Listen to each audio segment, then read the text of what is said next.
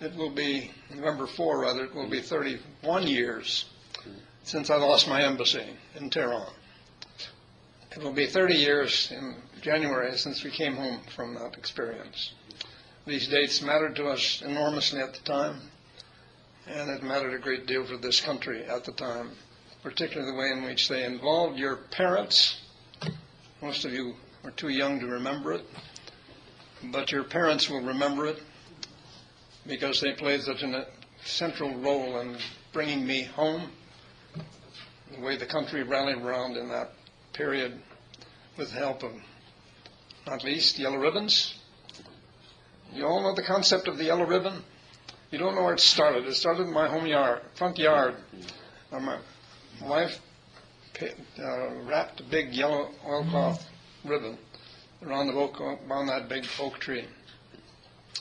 And it hung there for a long time until Desert One, and my 3 sons were involved in that war, and where yellow ribbons then were everywhere, as a symbol of concern for fellow Americans. That's what it was. That's what it still is. If you want to see the original yellow ribbon, you can go down to the Library of Congress, the Jefferson Building, the Folklife Division, and ask to see it, and they'll bring it out and show it to you. It's nicely preserved in the big white box.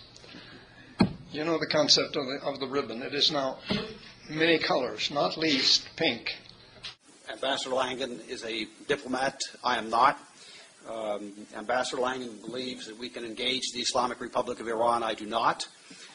In fact, I think that the day that, Bruce, you and your colleagues or your former hostages do manage to go back to Tehran will be the end of the Islamic Republic, because the one thing that they cannot abide by and certainly cannot accept is any kind of normalization with the United States. The regime will not survive the reopening of a U.S. embassy in Tehran. They would not survive the mile-long lines in front of the embassy to get visas to come to the United States. They would not be able to tolerate the window onto freedom that the embassy itself, by its very presence, would offer to ordinary Iranians. That their programs, all of their nuclear programs, must A, be transparent, B, be verifiable, C, be under the supervision of the International Atomic Energy Agency, and D, if they do not comply with transparent and verifiable, they do not have rights under the NPT. So Iran has been called by the pro-Islamic Republic Secretary General of the IAEA, Mohammed al-Baradei, as a violator of the NPT. This is a man who spent, 5 years since their program, their nuclear weapons program, was publicly exposed in 2003. Al-Baradei spent 5 years defending them and defending their rights, and yet he himself acknowledged publicly that Iran is in violation of its NPT commitments. It seems to me that we don't have a very credible deterrent when we let them get away with that kind of nonsense. And so if we're going to engage in a kind of U.S.-Soviet style of dialogue with the Islamic Republic of Iran, we need to develop a credible deterrent that actually deters them from doing the bad things that they continue doing to us and that they never stopped after January 20th, 1981. So clearly sanctions have had some impact on the regime, but we've also seen that this is a regime which is quite prepared to, this is a regime which has a high tolerance for economic pain, as long as, especially that pain is of somebody else's. So they're quite prepared to see the Iranian people suffer. They're quite prepared to see the oil fields rust, equipment in the oil fields rust because they can't get new equipment to renew the oil fields. They don't really care. Economic pain is not tremendously important. Khomeini said, remember, right after the revolution, there were sanctions, worldwide sanctions against Iran and the seizing of Iran's assets. He said, well, it doesn't matter because the revolution is not about the price of watermelons. Who cares about the economy? It doesn't matter. We are about an ideology, which is why, Bruce, we cannot treat the Islamic Republic of Iran like an ordinary country.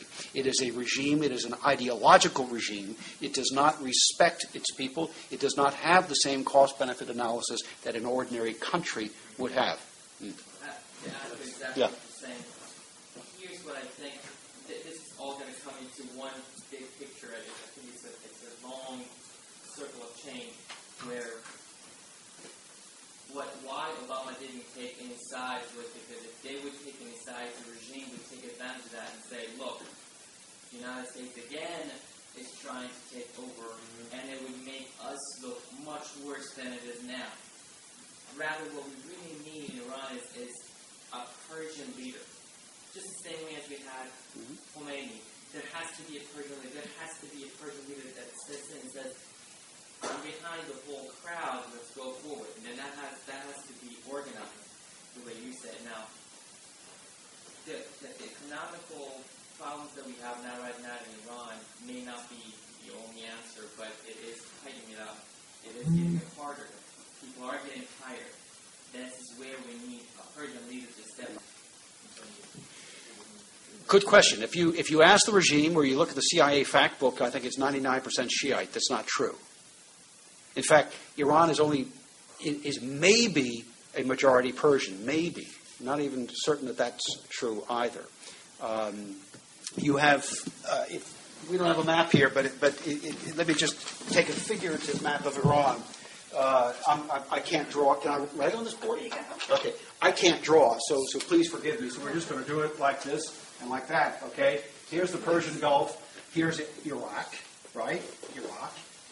Here's Afghanistan, right? And Pakistan is down here. And the stands are all up there, all right? All the way around the periphery are Sunnis. You have Kurds up here, right? You have Abbazis down here. Abbas down here. You have all different kinds of Gulf Arabs, Baluchis down here.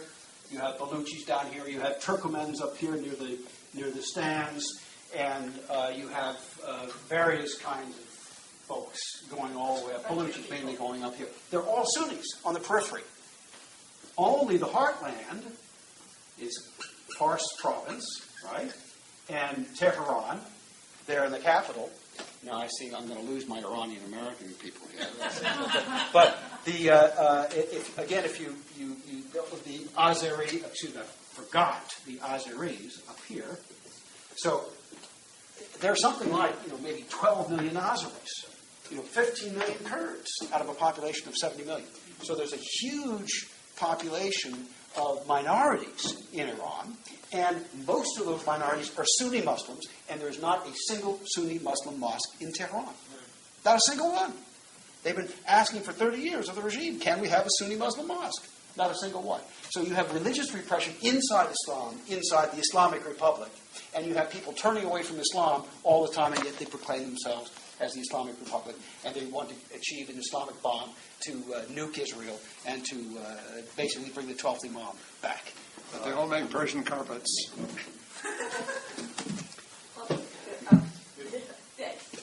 all that is true, what's stopping all these people from creating revolt? What's stopping all those people from creating revolt is lack of organization, tremendous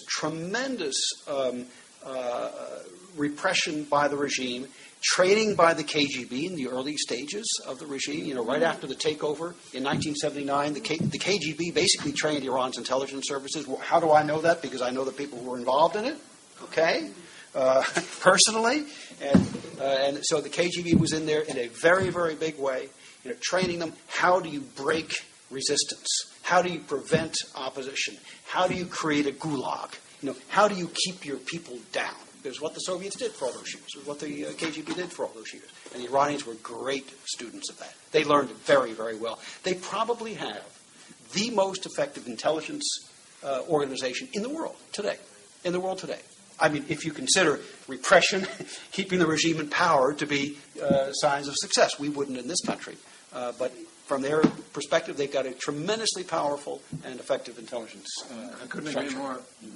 The regime is in control. Yes. But they can be broken. They can be broken. It's another discussion, perhaps. They can be broken, but it takes a policy from us here in this country and a willingness to actually recognize the threat from the Islamic Republic of Iran, which we which we are not doing. We are not recognizing the existential threat from the Islamic Republic of Iran. They want to destroy us. The regime wants to destroy us. They say this openly. They say it openly. And the only reason they have not used a nuclear weapon against us is because they don't have one yet. That you can read in my novel.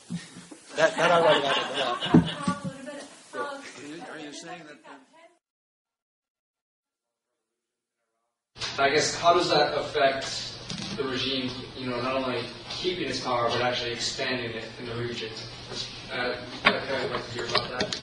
Yeah. This also gets back to perceptions, and perceptions of weakness. They believe that we are weak. They believe that we are weak because we are not confronting them when they are confronting us.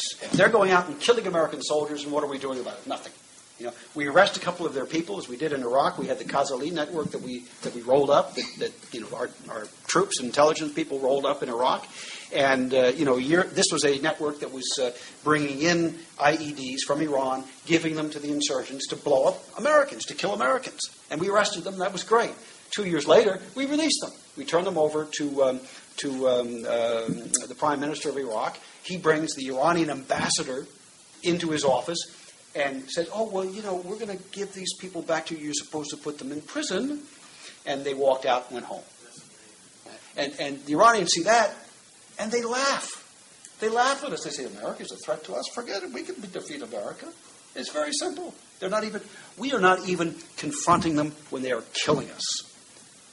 That is the real problem that I've got with American policy. And by the way, it's not just Obama. This was during the Bush administration as well. There was a view from the top of the Pentagon and the intelligence community and the State Department that if we confront Iran, we will have war. We will have another war. We will be at war with Iran, and we don't want that. Screwed up already in Iraq. Don't want to have a war in Iran. And I believe it was based on a flawed analysis of what was going on, and a flawed understanding of the Iranian mentality, and a flawed understanding of the regime. And in fact, our weakness merely encouraged further attacks and further deaths of Americans. Did I hear you say that the Iranians have not used a nuclear weapon against us because they don't have one? Yes. That they would? Yes. And they've said that they would. I don't accept that.